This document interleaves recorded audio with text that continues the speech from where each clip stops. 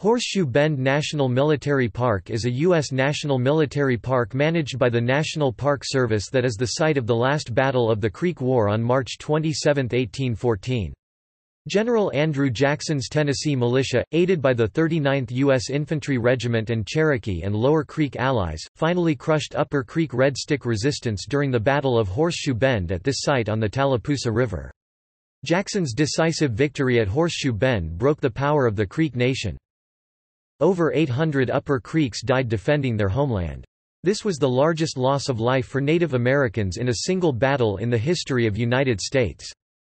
On August 9, 1814, the Creeks signed the Treaty of Fort Jackson, which ceded 23 million acres (93,000 square kilometers) of land in Alabama and Georgia to the United States government.